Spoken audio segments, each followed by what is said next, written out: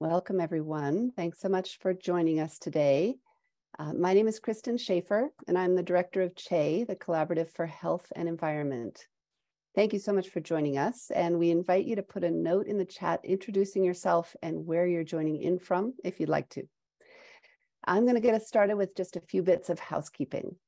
If you're joining by phone, you can download the slides for today's presentations from the webinar page on our website at healthandenvironment.org. Also, please note that the slides and resources section on that page includes links to resources that our speakers will be referring to today. For those who are online, we'll put the link in that, to that webinar page in the chat in just a moment. Please type your questions into the Q&A box at any time during the presentations, and we'll get to as many comments and questions as we can. We'll also do our best to monitor the chat, but your questions may get lost there, so please do use the Q&A function. If you'd like to activate closed captions, you can do that by clicking the button on the bottom of your screen. Also, this webinar is being recorded, and it's scheduled to last for 1 hour and 15 minutes. With that, I'm very excited to move us into today's discussion. We'll be highlighting some of the latest science on the health impacts of plastics across the life cycle of production, use, and disposal, and exploring opportunities for and barriers to progress under the Global Plastics Treaty that's currently being negotiated. We have some wonderful speakers lined up for you, including my colleague and friend, Charles Patton, who will frame up the discussion and moderate for us today. Charles directs the Biomonitoring Resource Center at Commonweal and has many years of experience in international policy arenas, including the Stockholm Convention on Persistent Organic Pollutants, where we had the opportunity to work together many years ago. Charles helped co-found the International Pollutants Elimination Network and was Northern co-chair of IPEN from 1998 to 2001. She's also on the Global PFAS Science Panel, co-chairs the EDC Strategies Partnership, and is a member of the CHE advisory team, among many other activities and affiliations. Charles has been tracking the Plastics Treaty process closely and attended the first International Negotiating Committee meeting, or INC, in November of last year. She'll also be in Paris for INC 2 at the end of this month. Charles, it's my pleasure to hand it over to you to take things from here.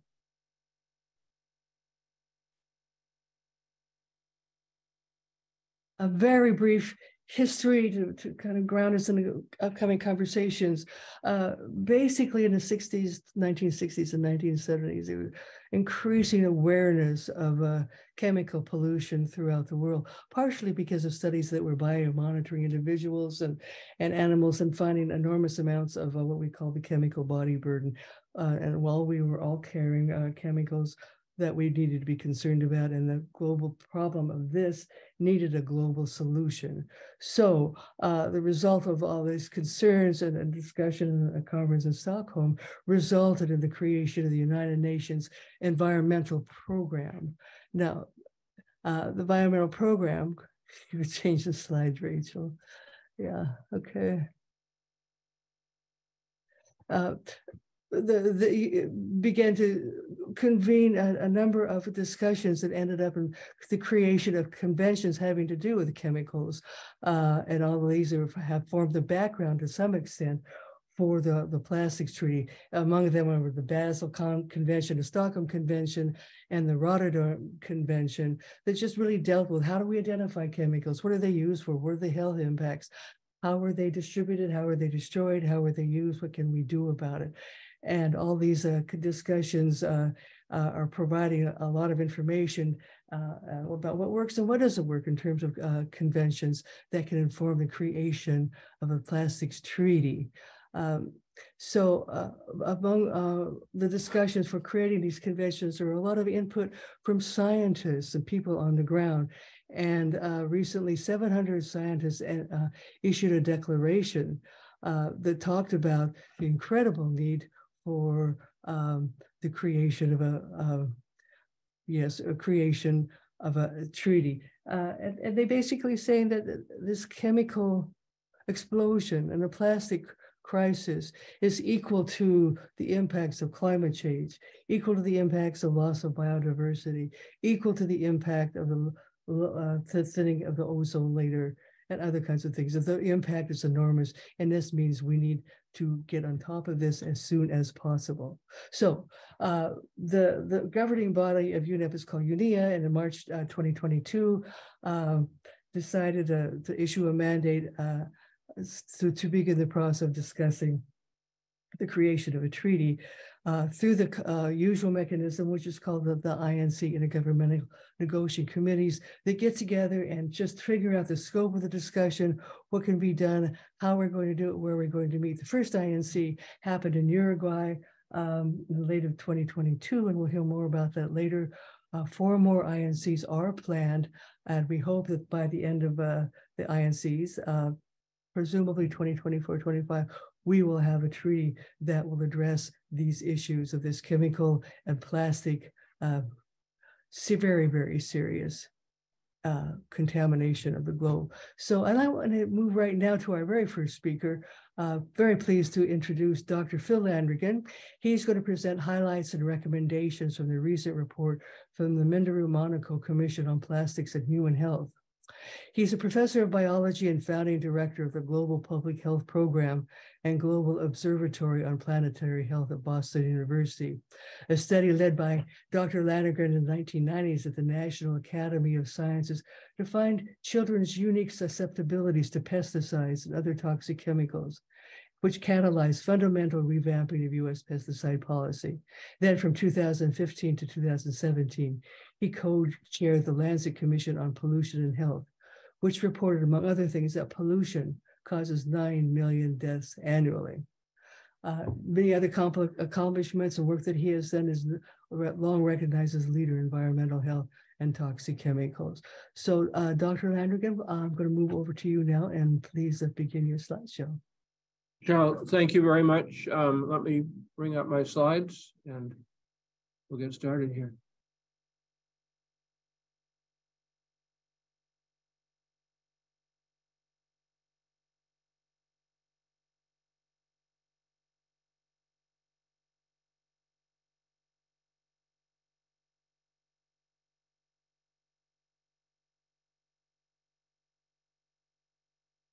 Right, that should be displaying now, is it?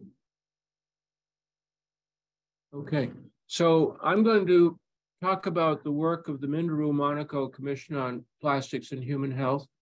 This was a large and distinguished group with people from around the world. It was supported by the Minderoo Foundation in Australia, by the Scientific Center of Monaco, and our group at Boston College coordinated the effort. The report was published on May 21 and released that same day in Monaco. This is the cover of the report. There's the DOI down at the bottom for those of you who wish to access it. We purposely brought it out at this time on a very aggressive timeline because we wanted to put it out in time to influence the deliberations that Cheryl just mentioned towards the Global Plastics Treaty and get it out in advance of the next meeting of the INC, which will take place at the end of this month in Paris. So plastic is the signature material of our age, and it's become an age of disposable living, like this picture from Life magazine in 1955, where people use plastic, throw it away, and until rather recently have not given much thought to the consequences. So the purpose of our commission is to change that paradigm, to make the invisible visible, to quantify the damages, to count the costs that plastic has caused and is continuing to cause to the economy, to human health, and to the global environment.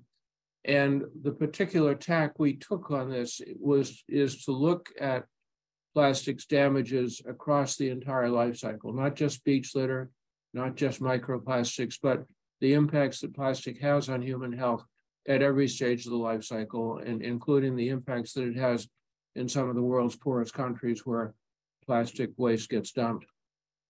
And the ultimate aim: to protect human health, prevent disease, save lives, and underscore the fact that plastic is not just an environmental problem. So here are some statistics which will be painfully familiar to many of you. Plastic production has increased exponentially, 8 trillion tons produced since 1950, almost all of it made from coal, oil, and gas. Very energy intensive. Production is accelerating, so half of all plastic ever made has been produced since 2002, and it's on track to at least double again by 2050. A huge increase in recent years in the production of single-use plastic, very, very low recycling rates, far below paper, glass, aluminum. And the consequence of endless increases in production plus low recycling has been the accumulation of 6 trillion tons in the global environment. Plastics are complex. The backbone is a polymer, an endless repeating chain of molecules like these chains going across the slide here, and then stuck into the matrix, into the polymeric matrix, are thousands of different chemicals to give it color, to give it flexibility, to convey various properties. Many of these added chemicals are toxic. They include carcinogens, neurotoxicants, endocrine disruptors. Even more disturbing is that roughly half of them have never been tested for toxicity, and these chemicals don't stay in the plastic. They leach out, they get into people, they get into the environment. So here is a summary of our analysis. We looked at plastic across its whole life cycle, and our bottom line conclusion is that it causes disease, it causes disability, it causes premature death at every one of these stages. And again, emphasizing that it really is a health issue. It's much more than beach litter and microplastics. So we looked at the health impacts of plastic production, we looked at the occupational hazards, we looked at the hazards to people who live in the so-called fence line communities, which are very often low-income minority communities adjacent to fracking sites, oil wells, production facilities, pipelines. And here are the hazards that we enumerated to the plastic workers. So you'll see that we have hazards that we identified for coal miners, for oil and gas workers, for workers that produce plastic, for workers that make synthetic textiles, for people working in transportation. And then over here at the right, on the opposite side, we have the hazards to the recycling and disposal workers. And you can see that it's an enormous array of different hazards, everything from physical injury, burns, to cancer, to heart disease, to chronic lung disease, to lymphomal leukemia. Then turning to the hazards to the fence line communities, people who live near cracking and polymerization plants have elevated rates of leukemia, lymphoma, and asthma, premature birth, low birth weight, childhood leukemia.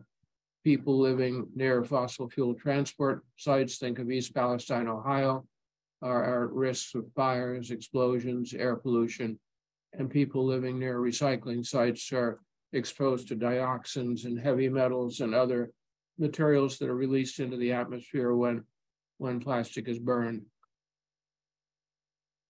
People who use plastic, which includes the most vulnerable among us, are at risk of multiple hazards, which we've enumerated here. You can see that they span the entire human lifespan, from infancy through to old age, miscarriage, low birth weight, premature birth in infancy, a whole series of effects in childhood, including IQ loss, decreased birth weight, altered anogenital distance, which means alteration in sexual development, a whole series of adult hazards and reproductive hazards. As a pediatrician, I want to take a moment to speak about the particular hazards to infants and children. And the point here is that infants in the womb and young children are much more vulnerable to the chemicals in plastic than we adults. Even very small doses that would bounce off of us can cause lasting damage to a child, birth defects, brain damage, cancer, and the consequences can last lifelong: autism, attention deficit disorder, reduced intelligence. Long experience, starting with lead, pesticides, air pollution, has taught us that there simply are no safe exposure thresholds for exposures in early life. Even the smallest doses can cause terrible damage. And the only way to prevent the damage from occurring is to keep the exposure from occurring in the first place. Our colleague, Professor Maureen Cropper from the University of Maryland, did some elegant economic analyses as part of the Minderoo-Monaco Commission. And the reason for doing these economic analyses is not to put a price tag on human suffering. As a physician, that whole notion really sticks in my throat. But we thought it was important that in presenting this problem to policymakers, we had to make them understand that there are two sides to the equation. It's easy for them to talk about how much it's going to cost to reduce plastic pollution and ignore the fact that allowing pollution to continue costs a lot of money.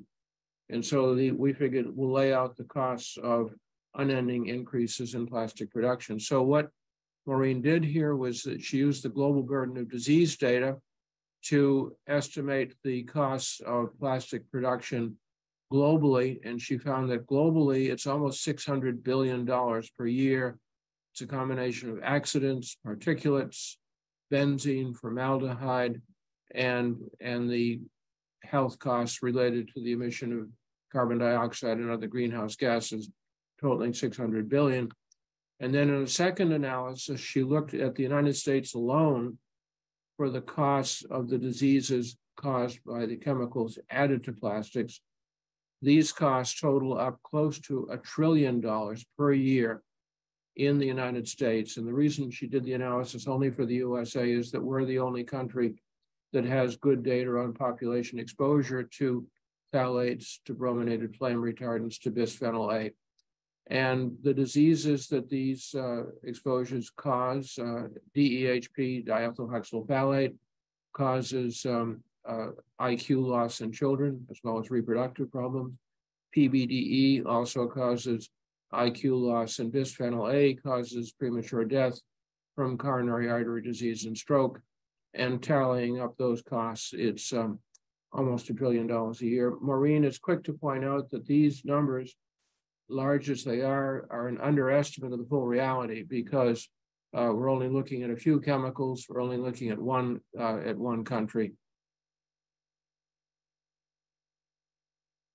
Our colleague Margaret Spring and Adatun Mustafa, who's on the call with us today, did the analysis of the social and environmental justice consequences of plastic pollution. And I won't try to take you through every line of this complex slide, but the message here is that plastic is associated with social justice, social injustice, environmental injustice at every stage of its production, use, and disposal.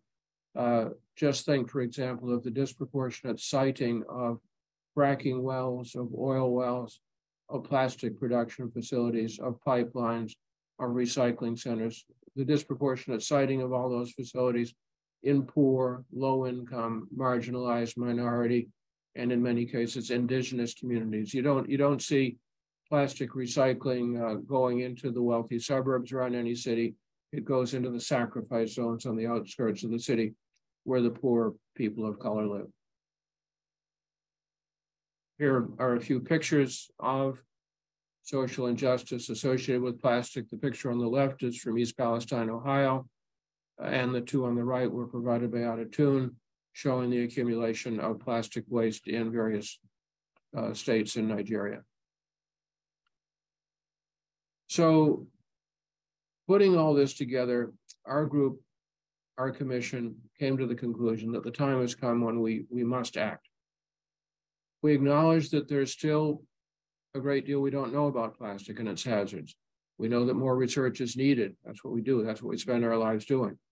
But we certainly feel that we know enough right now, very clearly, that plastic is harming human health, it's harming the environment, and that these harms are going to get worse unless we intervene urgently to bend the curve. The chemical industry is always willing to use incomplete knowledge as an excuse for failing to take action. We think that approach is simply not tolerable. We have to act on the knowledge that we have today. We have to control plastic pollution. And the way we think to do this is to strongly support the UN effort that Cheryl mentioned at the beginning here to enact a strong, legally binding global plastics treaty pursuant to the resolution that was adopted last year by UNEA. We have several recommendations that we actually had a webinar this morning with some of the treaty negotiators. Vito was also on there and Adatun, urging them to incorporate certain considerations into the treaty. Most of all, we want them to put front of mind, top of mind, the fact that plastic causes damage to human health and that the treaty cannot just be an environmental treaty. It also has to be a treaty that seeks to protect human health. And we think the best way to achieve that goal and to reduce plastic pollution is to impose a global cap on plastic production. Think, for example, of the Paris Climate Agreement with the cap on greenhouse gases, or the Montreal Convention, Montreal Protocol with the cap on chlorofluorocarbons. The basic notion is that we cannot simply allow plastic production to increase at 3, 4, 5% per year until it doubles again by 2050. We need to put a number out there. We need to put a cap, and the countries of the world have to agree to it. Then once we've got a cap, we can figure out underneath that cap what gets saved, what gets reduced, but there has to be a cap. We had various specific recommendations: ban or at least severe restriction on unnecessary single-use plastic. The treaty has to include the chemicals that go into plastic. That one of the strategies that the chemical industry is using is to say, oh, let's regulate the polymers, but not regulate the chemicals. That would be nonsense. It would basically cause the treaty to be stillborn at the time of its delivery. It needs to include extended producer responsibility, like California has recently done. There needs to be a deliberate conversation with the Secretariat of the Stockholm Convention, between the Plastics Convention and the Stockholm Convention, to consider listing some plastic polymers and chemicals as persistent pollutants. The treaty needs to look very carefully at the disproportionate impacts that I've just mentioned on vulnerable and at-risk populations. It needs to do something about the massive transnational export of plastic waste. And the way to do that, we thought, is through interface with the Basel and the London Conventions. Actually, a lot of the rules are on the books. The issue is enforcement. And we believe that the implementation of the treaty, well, its development now and its implementation beginning 2 years since, will require the establishment of a permanent scientific advisory body. The good news is that we really know how to fix this crisis. It is not a mystery. And the reason I say that is I am encouraged by the success we've had in controlling chlorofluorocarbon emissions, the 70% reduction we've achieved in the United States in reducing air pollution since passage of the Clean Air Act in 1970. We've got lead out of gasoline in every automotive gasoline in every country around the world. And these experiences provide a roadmap. All of these strategies are based on science. The science was translated into laws, into policies, regulation, enforcement, monitoring, incentives are the package. And the impediments today, they're no longer scientific or technical. We really know how to do it. The question is, do we want to do it? Are we willing to overcome the legal, the economic, and the political barriers? And I would argue that it is our generation's moral duty, it's our ethical duty to overcome these impediments, to act courageously, to protect our children's health, and preserve this planet, which is our common home. So thank you very much, and I will now stop sharing.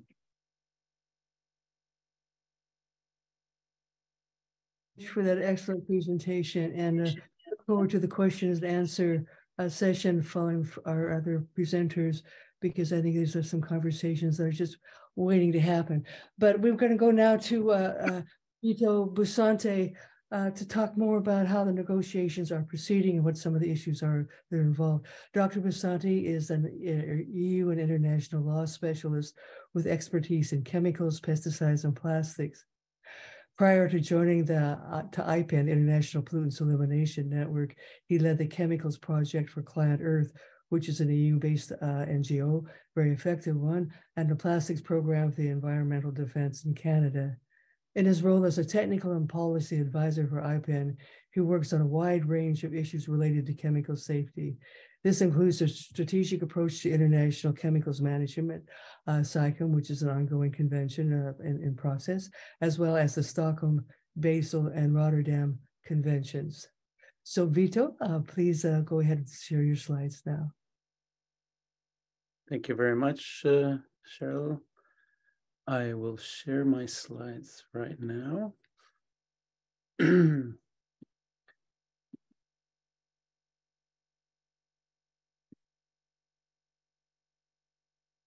I'm hoping you can see the right ones. And thank you very much for having me after also such a great presentation from Dr. Landrigan and incredible work by the Monaco Commission. So I'm here representing IPEN, the International Pollutants Elimination Network, a network of over 600 organizations in 127 countries, working with the aspiration for a toxic-free future. So after we heard like all the scientific evidence around that makes the case for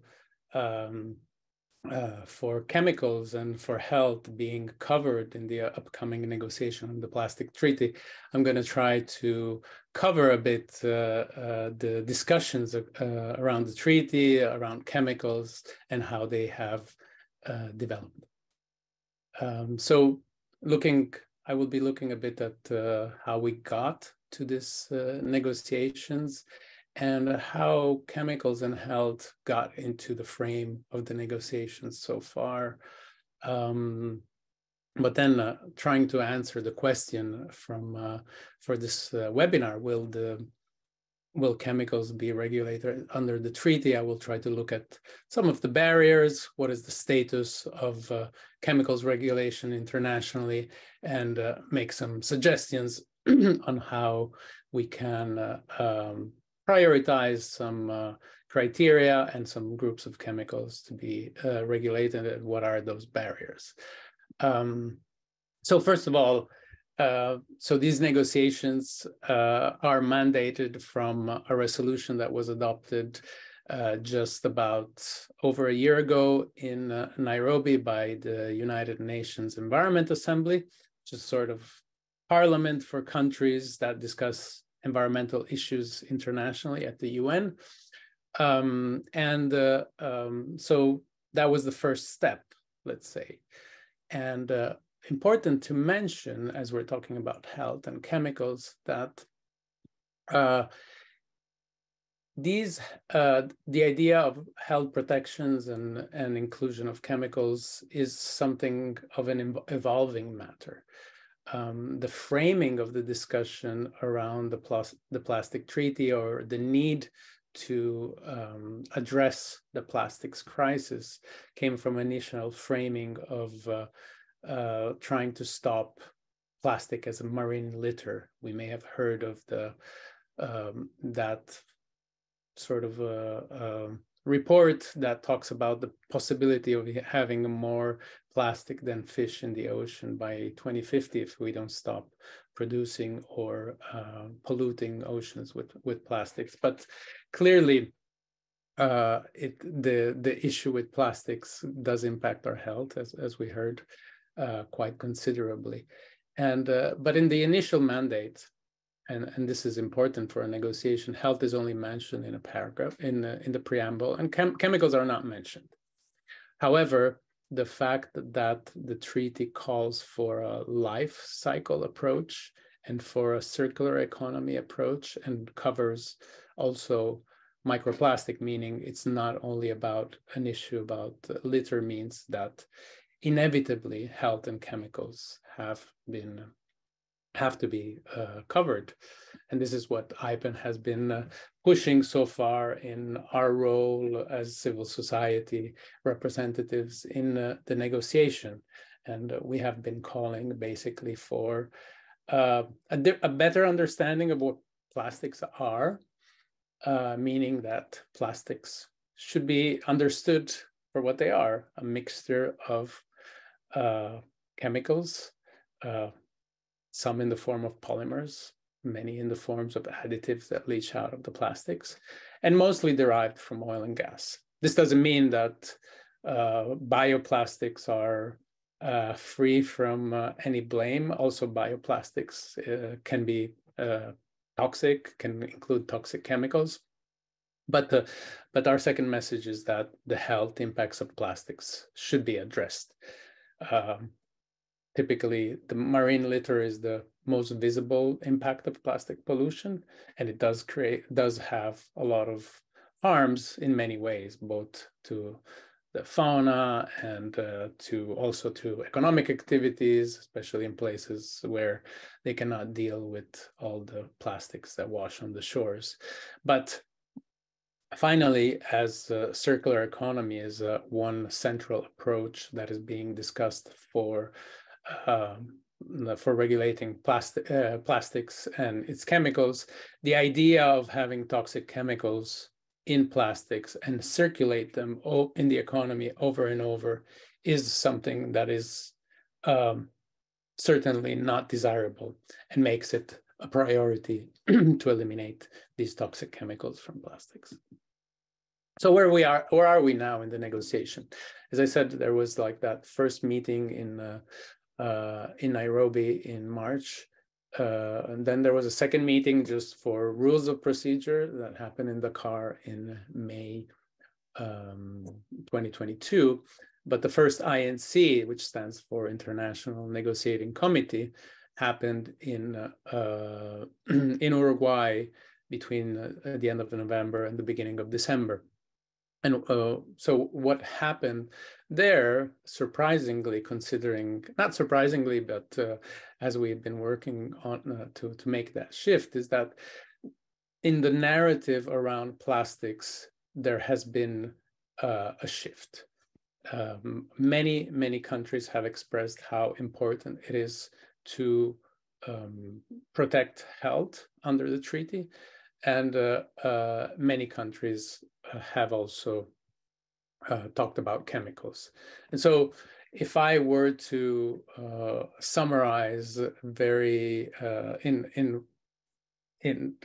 what is the highlight of the first negotiating committee, I would say that this is the most important one, that health and chemicals were mentioned by over 60 countries in their statements, and in their statements they're calling for measures to protect people's health and to regulate chemicals, both restricting the chemicals in the plastics and also increasing transparency.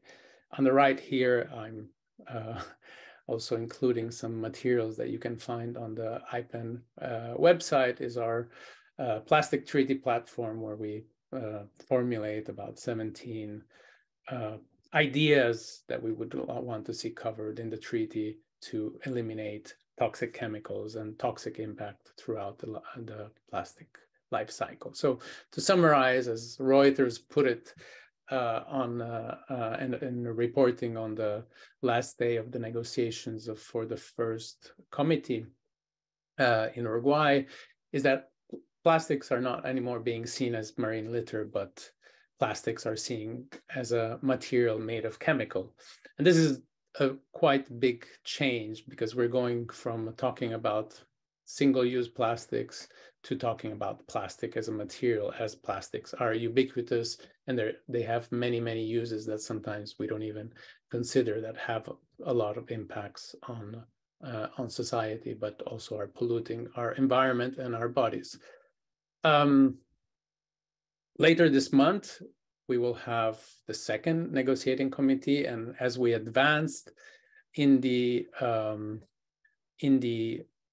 negotiations, things start to get a bit more detailed. continuing to trying to answer the question about whether chemicals will be regulated under the treaty.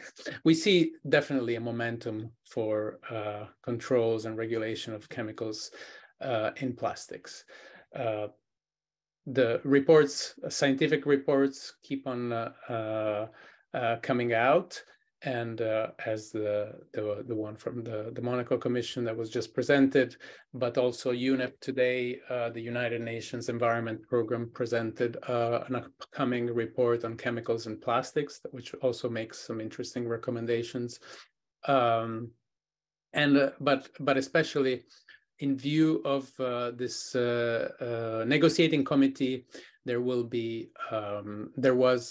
the possibility for country to submit their proposal for what they want to see in the treaty. And what we have seen there is quite a strong push towards chemicals being regulated. And that has been reflected in a paper that presents the elements for options of the treaty. It's a bit jargony, but it basically will be the basic document that will be discussed in Paris later this month. And then it's sort of like a selection process to see like where countries can find agreements in regulating certain aspects of plastics.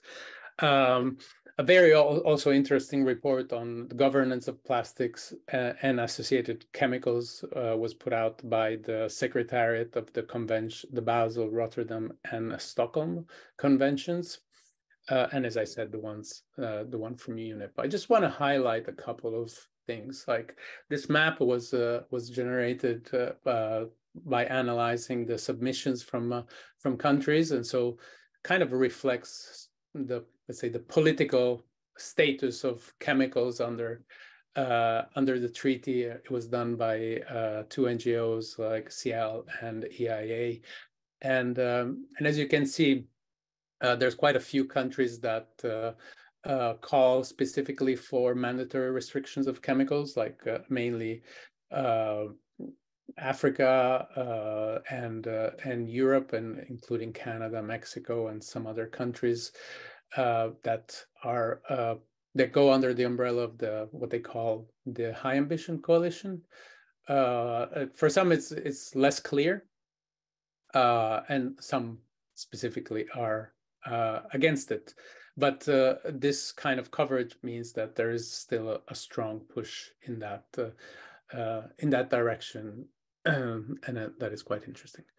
Another thing that I would like to highlight, and which we can also consider like how difficult it has been so far to regulate chemicals, is the fact that and this slide comes from the report from the Secretariat of the Basel, Rotterdam, and Stockholm Conventions, is that of the 13,000 chemicals that are known to be used in plastics, only about 120, only 1% of these, so 128, are regulated globally, either under the Stockholm Convention that regulates persistent organic pollutants, or the Montreal Protocol, or the Minamata Convention. So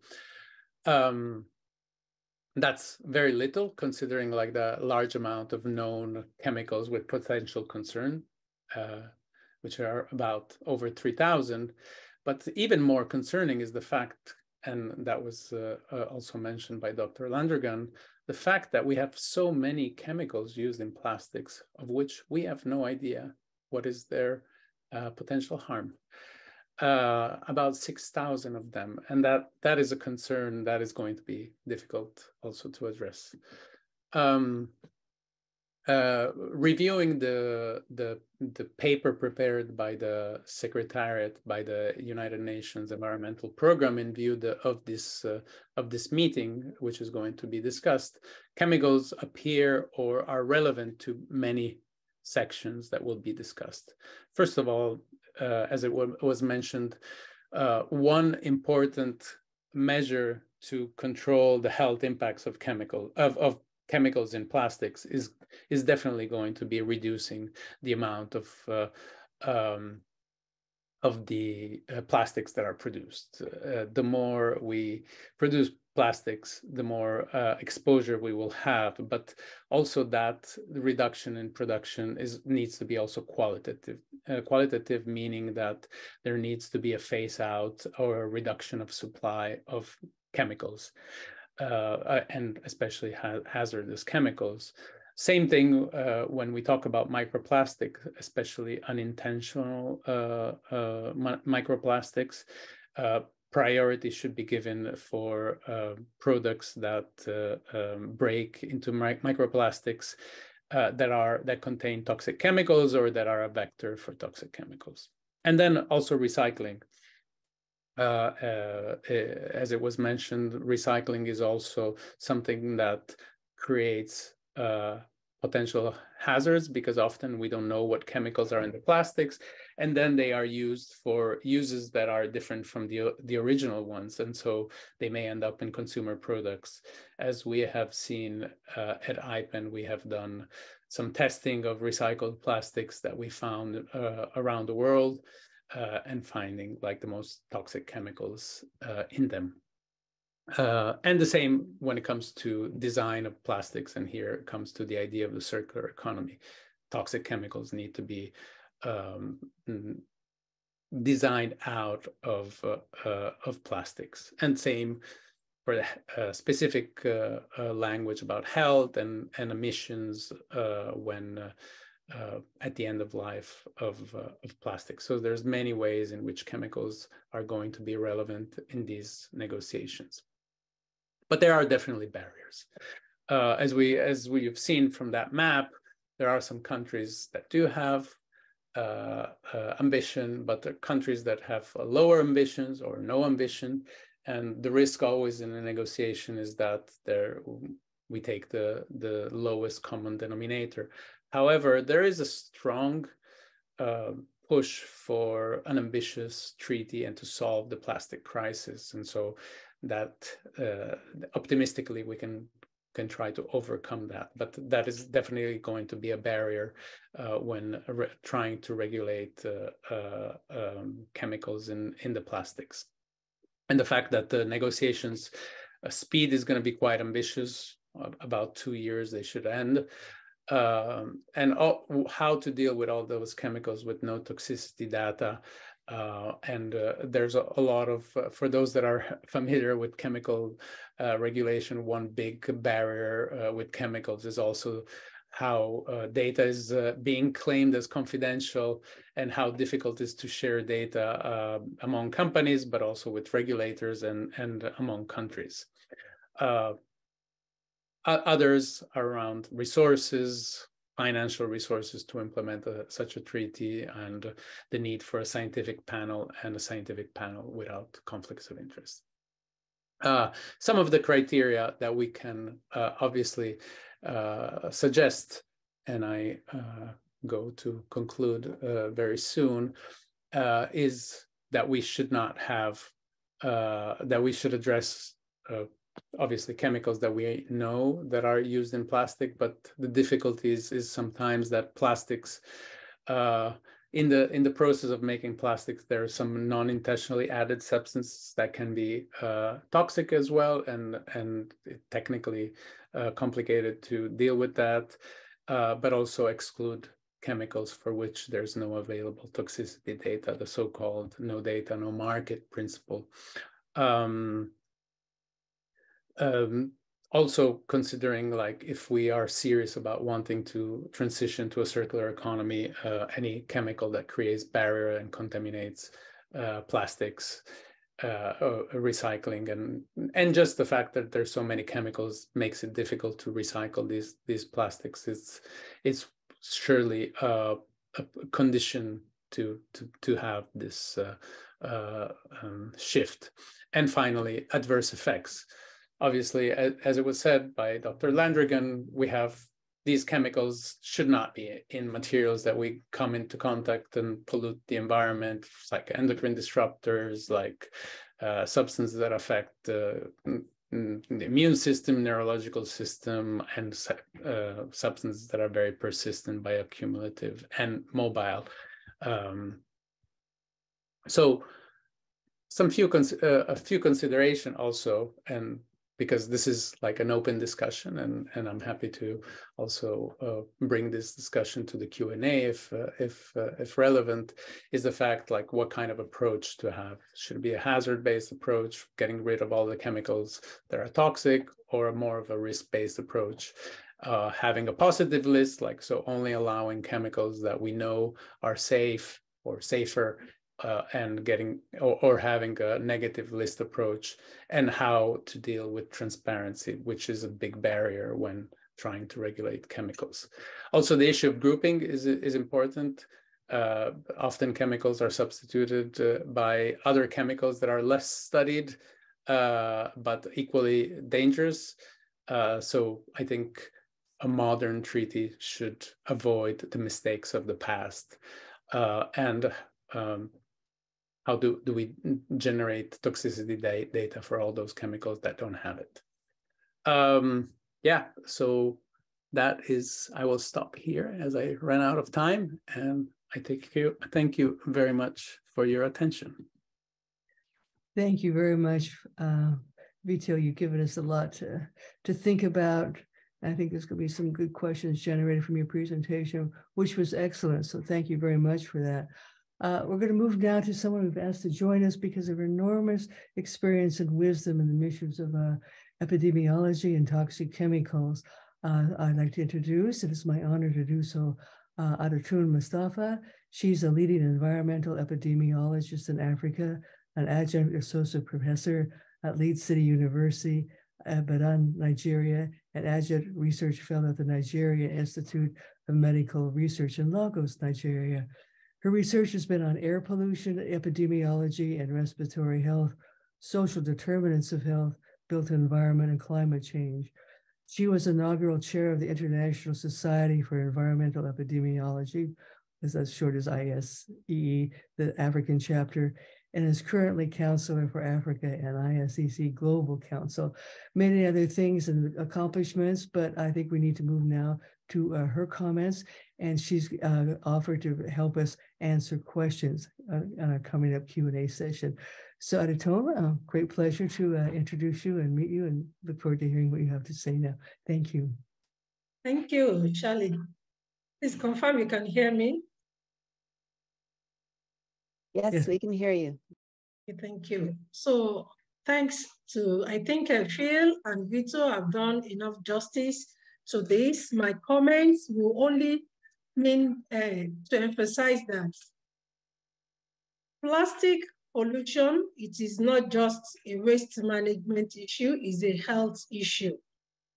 And the burden is being borne disproportionately by people who do not contribute mostly into its production and into its generation, and mostly vulnerable people, women and children, especially in low and medium income countries. So we all need to take a look, take a pause, and ask ourselves, what are we doing? What should we all be doing to put an end into this? There has been a lot of recommendation on the extended producer responsibility.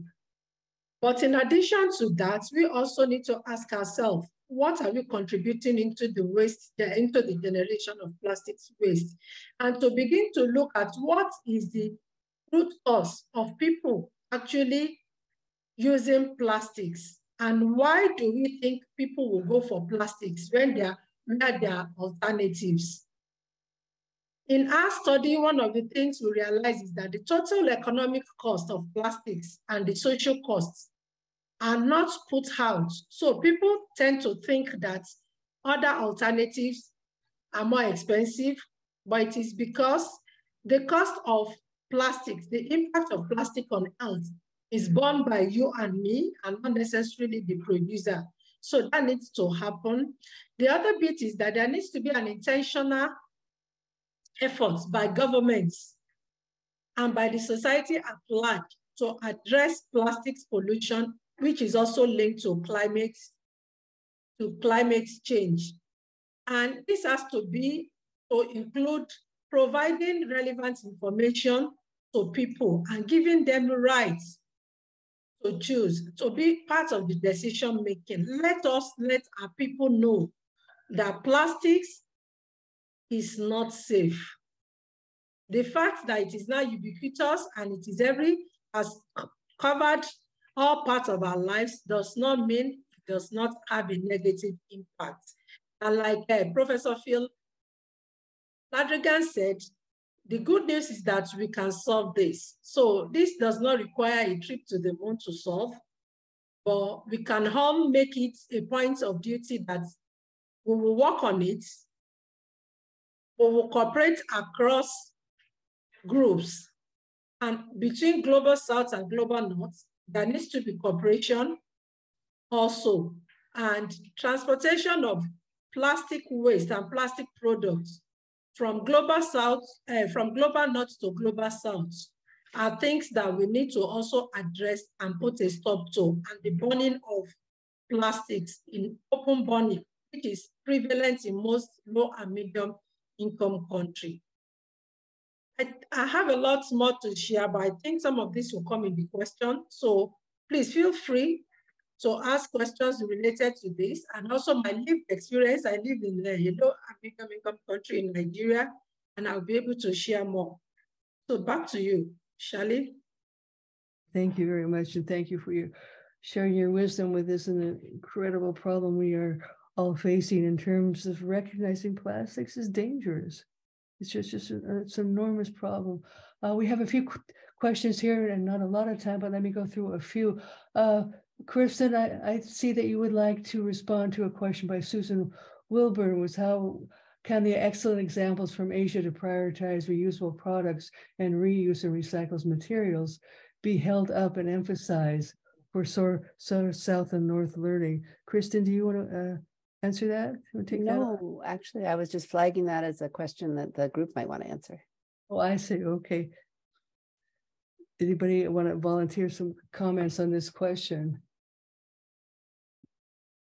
Excellent examples of Asia. Do we agree that's something that's happening? Or should I go on to another question? Vito, you can. Sure. I mean, I definitely there are movements in favor of like moving away from single-use plastics, and but at the same time, like there are some, let's say, economic factors that are actually pushing for more of single-use plastics to be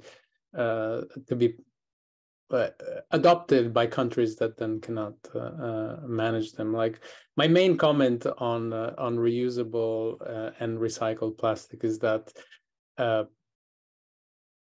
it's definitely a good shift, but whatever reuse models are adopted, they should be we should be aware that also reusable plastics contain toxic chemicals, and we should make sure that we should get rid of those toxic chemicals from the reused products, and also and especially not recycled plastics in ways that we where we have toxic chemicals and we have no idea what kind of toxic chemicals are in those, because they may end up in consumer products. Like at IPEN, we have done testing on utensils, kitchen utensils, black plastics, and we found like very hazardous chemicals, even banned, that end up being recycled and then getting in touch with children in toys or with consumers in other ways. So just be aware of that. All right, thank you for that, Vito. Does anyone want to comment about how the former UN conventions, and of course the US is not signatory to these, how they have impacted in any way chemical industry in the United States, or chemical use, chemical production? What kind of impact have these conventions had on US policies? I think a big one is the Montreal Protocol. We've seen production of chlorofluorocarbons decrease around the world. We've seen the stratospheric ozone hole slowly repairing itself. It's an example of what can happen when the countries of the world get together and do the right thing. I think another good example, which I mentioned very briefly, but to elaborate on, is the removal of lead from gasoline. In the 1970s, countries around the world were putting hundreds of thousands of tons of lead into gasoline each year to enhance engine performance.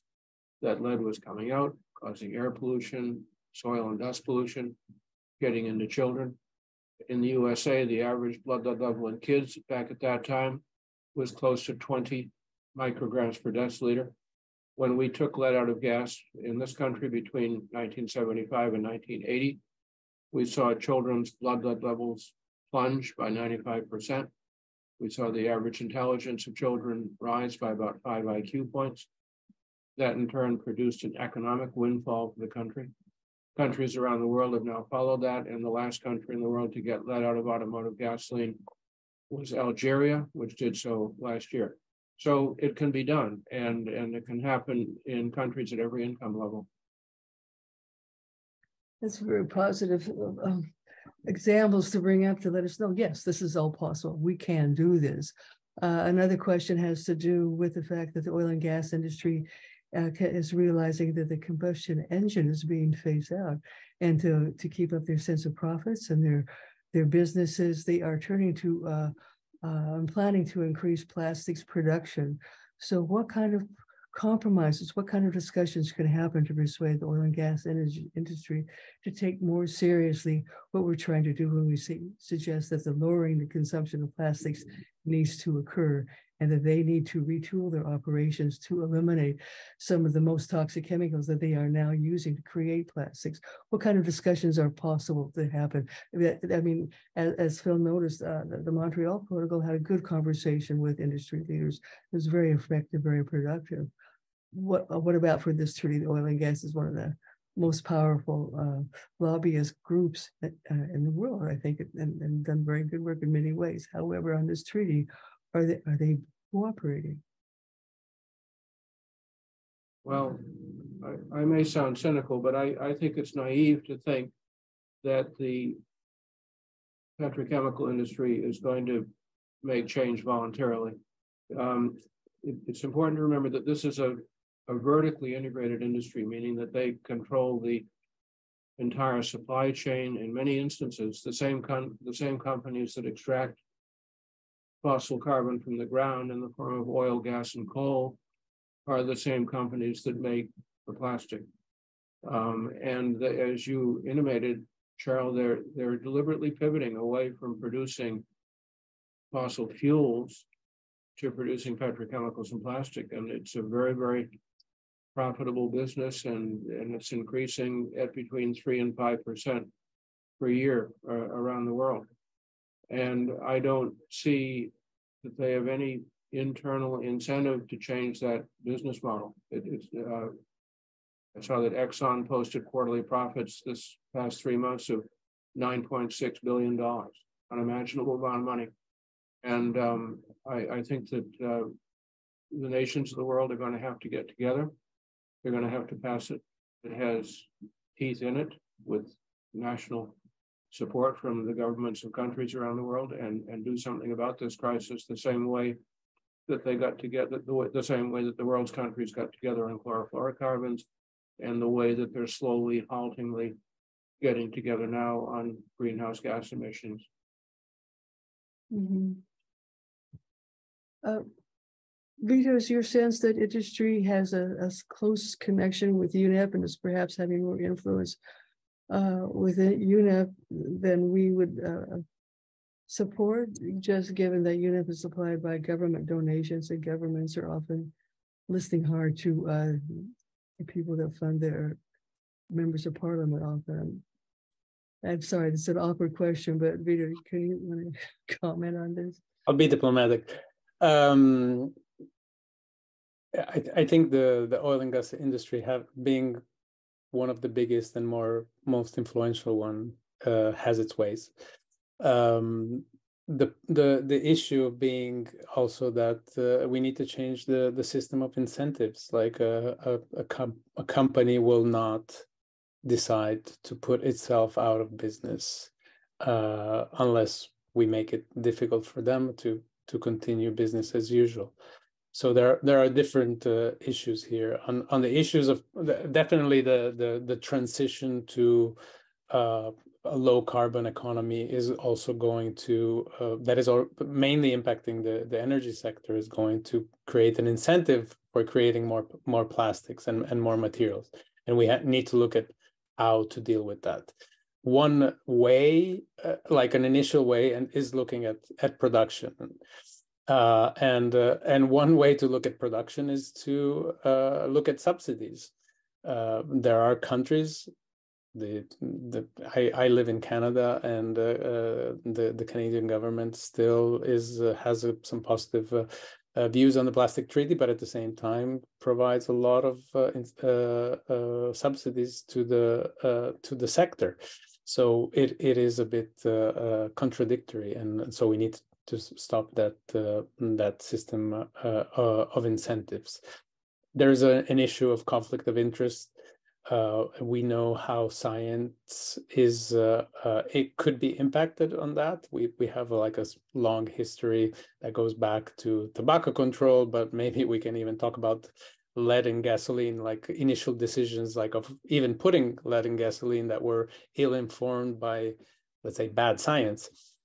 So we need to also be careful in these negotiations to have the support of the right scientists. And I think unlike other processes that I've seen, we're on a good track. I think that there was brought up in this conversation the idea of a panel of scientists that will continue to inform the creation of a treaty and its implementation. And UNIA had called for a panel to be put together, a model on the IPCC, the one that the science panel that deals with climate change. Do you think that panel that has come into existence is the International Chemical Pollution Panel is a sufficient model for a panel of scientists to continually inform the creation and implementation of this treaty, or does it need to be more expansive or more targeted? What's your impression so far? So I would say that it's essential that there should be a scientific panel to advise the Secretariat who will administer the new treaty. This is a science-rich environment. There's a great deal of complex data that needs to be taken into consideration. Vito has mentioned several times the need to be very mindful of getting into unfortunate substitution where one toxic chemical is put in place of another. And so there has to be I think it's essential that there should be a science panel that advises the implementation of the treaty. Both the writing and the implementation is both before, during, and after the creation. That said, it's going to be the composition of this advisory panel is going to be very, very important. I think, first of all, it has to be broad. It has to include not only scientists, but it has to include some indigenous voices. It has to include various affected communities. Secondly, unless exquisite care is taken to protect this panel against conflict of interest, it could easily become corrupted and become a tool of the polluting industries.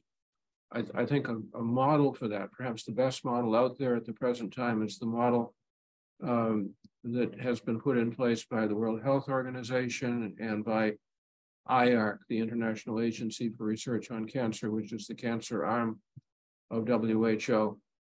They have an incredibly meticulous process to screen people for conflict of interest before people are allowed on any of their expert advisory panels. No tobacco, no alcohol, no toxic chemicals, no gun manufacture, and so on. And they really look deep, and they don't just take a person's bland statement that they have no conflict of interest. They look beneath that.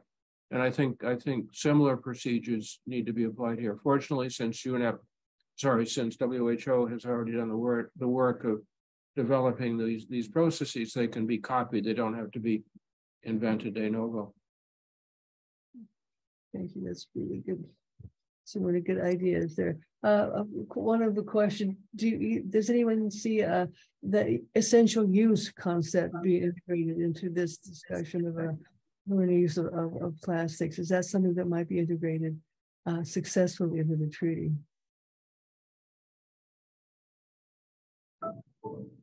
Has that been discussed? I think a good question is whether that's going to be an opt-in or an opt-out. Mm-hmm. Some uses of plastic are essential. I'm a medical doctor. I need plastic to do certain things, intravenous, endoscopes, laryngotracheal tubes. But the medical market is a tiny, tiny fraction of the total plastics market.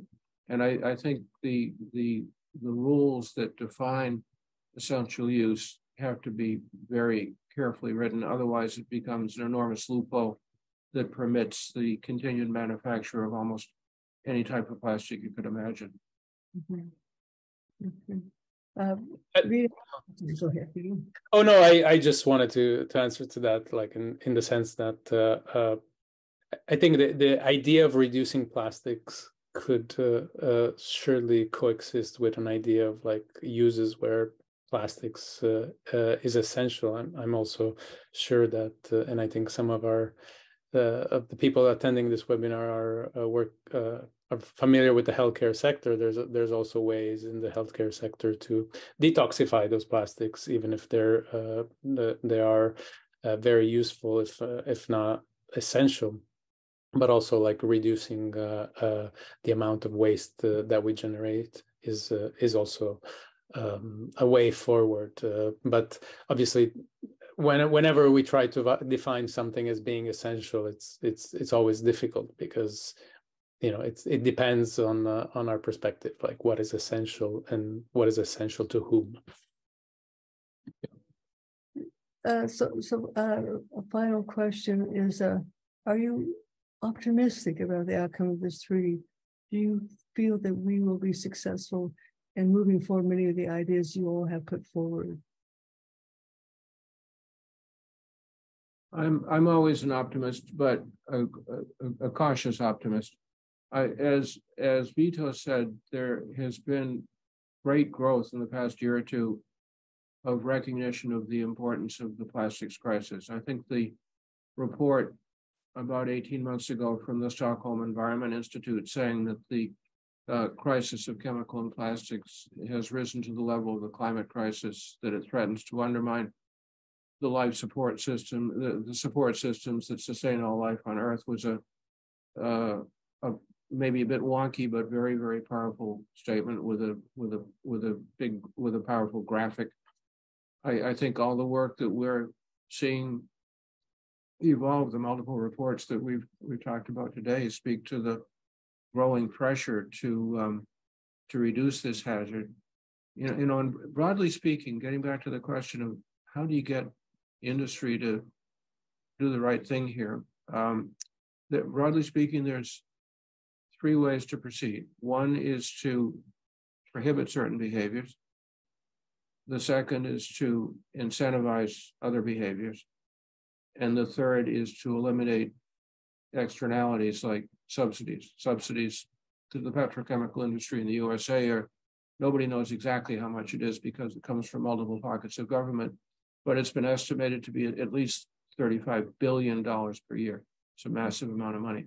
And a combination of those three strategies could do the job. It's really the approach that people are taking in the climate world. You can either put a tax on carbon emissions, you can incentivize green energy, or a combination of the two, while again removing subsidies. Thank you for that. Okay. Shelley, please, I just want to add a comment on the essential use of plastics.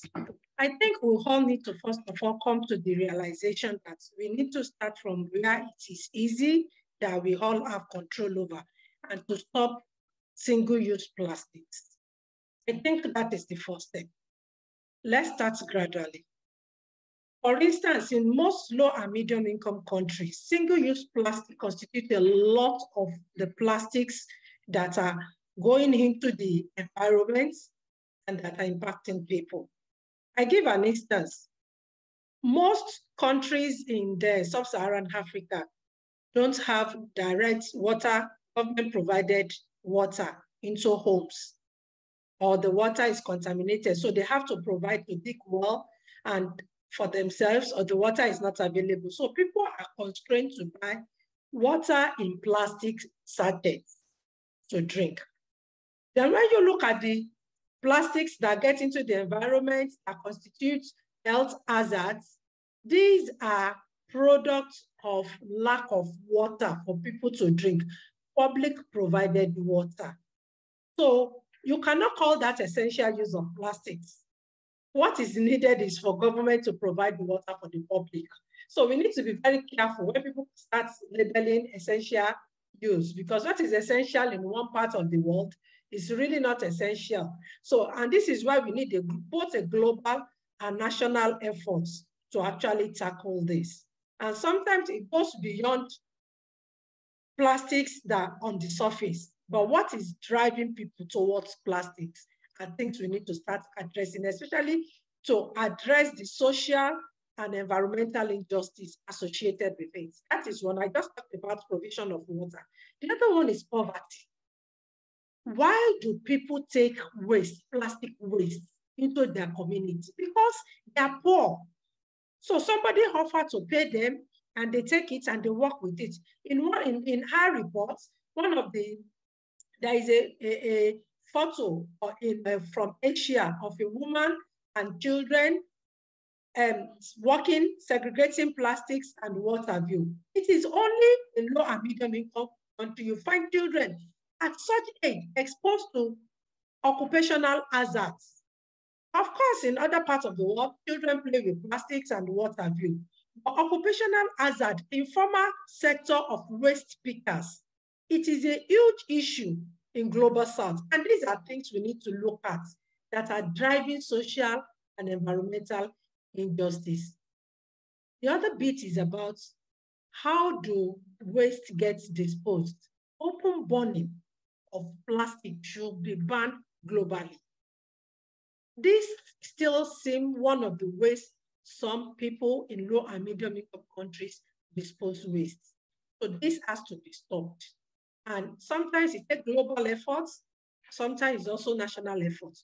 But these are things we all need to consider when we're talking about addressing and curbing plastic pollution. Back to you. Very important, very important.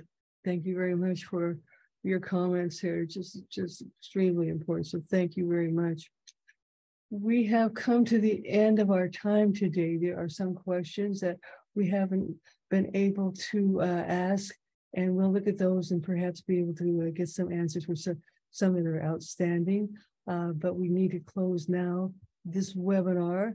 So I'm going to go back and ask Kristen to sign us all out. And thank you all very much for your excellent presentations. Very, very important. And we hope to continue doing discussions on the next INC and this plastic treaty to answer the needs of what everybody needs to avoid toxic chemicals and have the services they kind of need so they can avoid plastics, as I don't know brought out. This is an incredibly important point. Krista, can I turn this now over to you, please? Yes, thank you so much, Charles. And thank you to Mr. Monsante, Dr. Landrigan, for your excellent presentations, and to you, Dr. Mustafa, for your insights and sharing. Thanks also to all of today's participants for your thoughtful questions. As Charles mentioned, I know we weren't able to get to all of them, but we may, if the presenters are willing, we might follow up and post some additional thoughts and answers to your question on our website. We do plan to host follow-up conversations as the treaty process moves forward. So if you're interested in this topic, please keep an eye out for details in our newsletter and on our website. And I have just a few quick announcements as we wrap up. First, a video recording will be available on CHE's website soon, and everyone who registered for today's session will receive an email with a link to the video. We also invite you to join us for our upcoming webinars. On Wednesday, May 17th, the EDC Strategies Partnership will host a discussion with Dr. William Goodson about his research documenting dramatic reductions in cellular markers of breast cancer risk when exposure to chemicals commonly found in personal care products, specifically parabens and phthalates, are reduced or eliminated. So you'll find more details on the CHE homepage at healthandenvironment.org, and we'll also drop a direct link into the chat now so you can see more details and register for that webinar. Then on Tuesday, May 23rd, CHE will host a conversation with Dr. David Carpenter, Dr. Tyrone Hayes, and Stacy Malkin, exploring how to respond effectively to industry pressure on scientists. Again, you'll find more details at the CHE homepage, and we'll also share the direct link in the chat now. With that, I'd like to thank you all for joining us today.